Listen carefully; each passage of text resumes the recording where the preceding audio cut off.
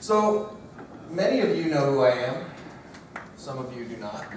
I am Jeff Matson. I currently work for Rocket Genius, who creates gravity forms. I am the head of documentation for them. Haven't been there long though. Before then, I was at Emotion Hosting. A lot of people know me from there. Actually, only been at Rocket Genius for about 2 weeks. So, fairly new, but making some gigantic strides. So that's me. You can follow me at the Jeff Matson, as well as Rocket Genius there. I'm sure most of you already know. But let's get started on some documentation. Now, who takes documentation and says this is part of my core development process? Good. That's actually more than the last time I did this talk.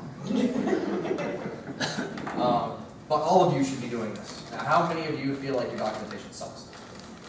Perfect. We'll get there. So let's take a look at why we need to write better documentation. Sometimes I don't, but I got this list right. So why do we need to write better documentation? We need to reduce support tickets. The support tickets suck. I'm going to make sure we keep that to a low number. We're going to enhance customer satisfaction. Make sure your customers don't cancel on you and say your product sucks. And documentation can dramatically increase traffic. And from there, it can also make it easier on your support reps as well. And we'll go into each one of those in just a minute. So let's first take a look at support ticket reduction. How many of you have way too many support tickets? Okay. Now, of course, those numbers can go lower. Even if you don't feel like you have too many support tickets, as your product gets bigger, they'll roll in. You want to keep those to the smallest amount possible. If your customers are contacting you to do something stupid, non-stop, you have something you need to change. Users, most of the time, will be able to solve their own problems if it's properly documented. Most of the time. You do have those customers that contact you every day for something they could have easily looked up, but we're going to try to keep those to a minimal at least. You want to make your customers happy. Don't make them dig for information. If I have to spend more than 5 minutes looking for the information I'm looking for, you're not doing it right. You want to increase traffic. If done properly, documentation can be a massive traffic source. Way more than any other source out there. It's absolutely incredible. We'll go a little deeper into that in just a minute on how you can actually go about generating more traffic to your site using your documentation. You can get branding from related search terms.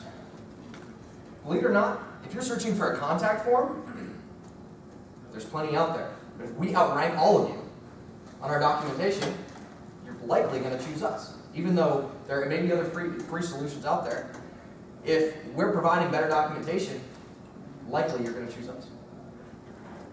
And that documentation will likely convert to sales. If you're searching for a solution, for example, you're searching for a contact form solution, and you need to, for example, take PayPal payments from that contact form. And you search for PayPal payments through a contact form.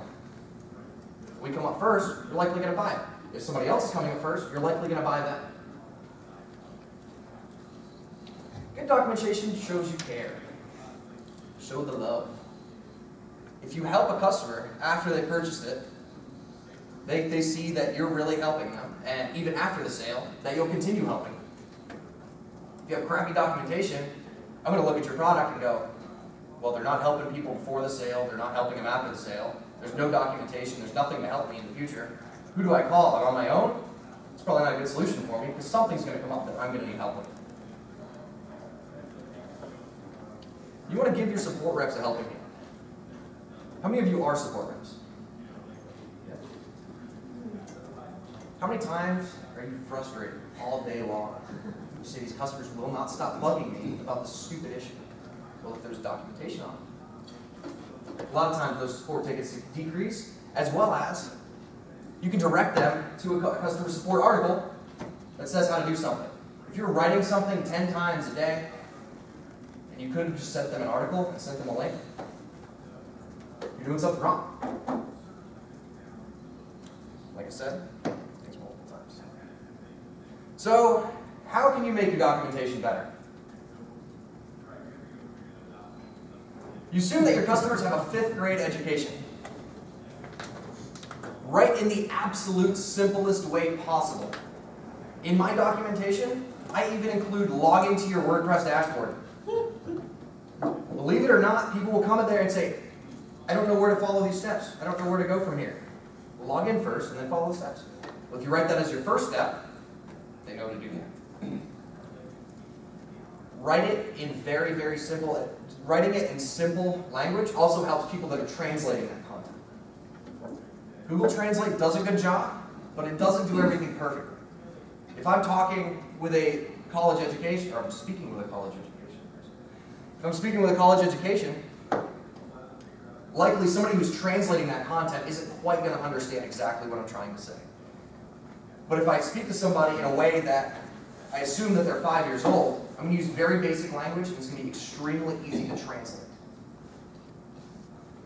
Use visuals. Pictures are great. Videos are even better. If you can direct somebody to a tutorial with a lot of pictures, or even a video, they're more likely to follow that content. A lot of times when I was in InMotion, you'd send a customer an article, and they say, I don't want to read that, just do it for me. They're not helping themselves, and they're irritating you because they don't want to follow your content and you follow your instructions. But if you put pictures in it, there's a dramatic increase of the amount of people that actually follow that content. Just because they get to see one screenshot of where they should be and where they're going. If you do videos, same way. You can walk them through everything. Document the question before it even comes to you. If you're having a new release of a product, go through every single possible thing that could happen in that product.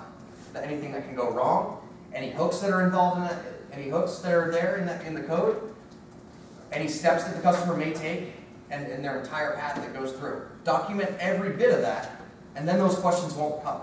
You can already be ready to go when you launch that product and say, here's all of our documentation on our new version. Keep your document updated.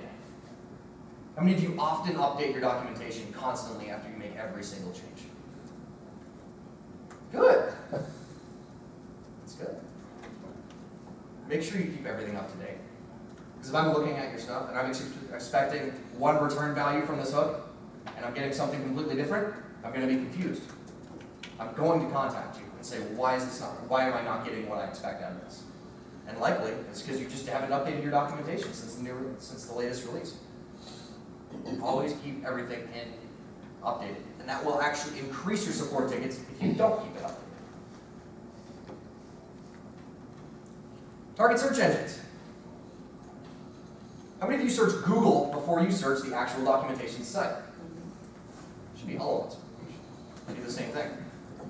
If you target Google and make sure that your content is ranking properly, then people are more likely to find that documentation. I'm not likely to go to your site and search through your documentation. Your on-site search probably sucks. So make sure you search Google first. Or make sure you target Google first, because most users are going to search there first. Comments on documentation are incredibly valuable. A lot of people don't enable comments in their articles. A lot of people just leave the article static, and if they have a question, they can submit a support ticket. Make sure you enable comments. Obviously, moderate them, but enable them. And the reason why is you'll have a user that has a question about the article you wrote. They'll ask the question. Likely they may even put a support ticket too, but we're not concerned about that. What we're concerned about is the person that comes in behind them answers that question. And then the next person that comes in and looks at their article that had the same question that's in that comment, and it's already answered on that article now. At that point, you're then able to adjust your documentation or just leave that comment in there for another person to look for. Also, those comments likely will also add additional keywords to that article and help people find your content better through Google. User-submitted documentation. This is something that not a whole lot of people take a look at, and a lot of people even consider or realize that you can do something like this. This is something we did at InMotion when I was there, and it helps so much. Because if somebody has a question about something, and they miraculously found the answer, if the the awesome customer that you want in an ideal world, they'll make a write-up real quick of, this is the problem I have, this is how I solved it. It may not be great, it may not be the highest quality content, but it works. It allows you to not have to write that article, or maybe just edit it a little bit, as well as it answered somebody's question. Because if somebody took the time to write the content of the article, then somebody has that same question that the article answers. It helps you, it helps your users. It also helps the contributor because they maybe get a little kickback. Maybe they get some kind of imaginary points on their site. Or maybe they get just a backlink to their site, or some kind of credit that they want. Maybe they're trying to get out and just guest post some places. This definitely helps. Now you can generate traffic with documentation, and we'll show you how you can do that as well. Documentation will actually increase your sales. Why? Because overlapping keywords with your competition. If you provide the exact same functionality as your competition does, and you can have better documentation, likely if somebody's searching for a solution on the plugin that they're already using, and they're searching keywords, and all of a sudden they start getting the articles that you have, then they're likely to switch over to you, because you're already answering all their questions that their existing plugin's not answering. If your documentation is better than your competition, chances are your plugin's better as well. I look at things, and when I'm searching for if this plugin is a solution, a lot of times what I'll do is I'll say, where's their documentation? Can I find it? Is everything well documented? Is everything nice and organized? Are they professional about things? If the answer is yes, likely I'm going to go to that versus somebody who's not professional with it, that doesn't have good documentation, that's not going to provide you the highest level of support possible. Now, if your plugin can do it, write about it. This is something that I wrote at InMotion, and it was disabling the WordPress hardware. Believe it or not, a lot of people like to do it. A lot of people either like to disable it completely, only enable it on certain pages, things like that. So what we did is we wrote an article on disabling the WordPress hardware. As you see, InMotion ranks right here, which is an article that I wrote. It also even ranks now for the keyword WordPress heartbeat. It is now #1 search. It's an article I wrote on November 17, 2014. Now what we did with that is now if you go to that page, this is what you hit. Disabling the WordPress heartbeat API, and then it says, install my plugin. Funnel that traffic to exactly where you want to go, and you'll generate additional traffic to your plugin. So in this case, for example, this plugin was released in November, and currently it has, right around, according to .org, right around 4,000 active installs right now. The only way it's been promoted is from this article, as well as Jeff wrote an article about it as well on the tab. But aside from that, that's the only way it's been promoted. And it's already 4,000 active installs, and continuously climbing. Wait. It's all about end users? Is that the only people we're trying to help? No. We're going to try to help some developers as well. If you don't document your code, you should feel bad. All of you should be crying if you don't document your code. And you should stall. Make sure you document absolutely everything you can use in your code. And I love documents. If you can do it, give me the return values of your hooks. Give me any possible solutions to anything I can possibly do inside that code. Because I don't want to dig for it. I just want to find it. I want to look real quick, figure out what's going on. Use code examples. Code examples are awesome. You can use those on the front end of your site. You can use them inside your code. Code examples are awesome. I want to know how this is supposed to work so that I can write it back. If you're going to go hard or go home. That's it. If you're gonna write documentation, don't half-ass it. Include both inline documentation as well as external documentation. Make sure you document absolutely everything in all the places that you possibly can. Don't assume that other developers are as smart as you. This comes back to writing things like a fifth grader. Make sure that your developers are able to understand everything that you're writing. If they can't understand it, there's no point, right? Help out the ones that are smarter than you. Don't assume everybody's stupid. Make your content easily scannable. I don't want to read through absolutely every little tiny thing. I want to be able to say, okay, I want to click on this and see all the links. So make things easily scannable and make it easy for me to get to where I need to get to. For example, on the Gravity Forms site, we have a solution where you can either go through your user documentation, developer documentation, changing styles, changing functionality, extending it, using the Gravity Forms API. It's like that. We separate all that content out. So I don't get to content that I don't need. I get exactly to where I'm trying to go. Good documentation also encourages contribution. If I'm able to understand how you do things, I'm now able to understand how I can better contribute in that way. So if you document things well, they may contribute. For example, if you're trying to, one of the great things that I am going to be soon implementing into gravityhelp.com is a full snippet solution. So everybody's going to be able to enter in whatever snippets they want and enter it in. It's going to be slightly moderated, obviously, to make sure that nobody puts anything dirty into it. But, and dirty, I mean destroy somebody's site. No, none of that. But what we're going to do is we're going to allow for code snippets. So somebody can just go, all right, cool, this is a quick little snippet that I wrote up that solves this problem that I had. Just submit it, and they're good to go. Documentation encourages good contribution. If I don't have that information, nobody can contribute their snippets. So let's take a look at what we've learned. And this went a little short, 20 minutes, not too bad. So let's look at what we've learned here. So you want to write like your customers are 10 years old.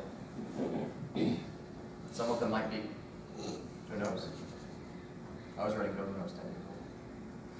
Be proactive. Do things before the issue. Take care of the issue before it even arises. You already know somebody's going to have a problem with what you're doing. So make sure you document it first. Use visuals.